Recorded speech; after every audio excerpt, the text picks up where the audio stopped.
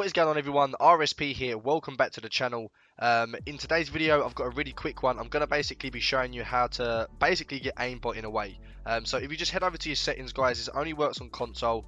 Just head over to your aim assist settings, and on this Call of Duty, for some reason, they've given you a few different options.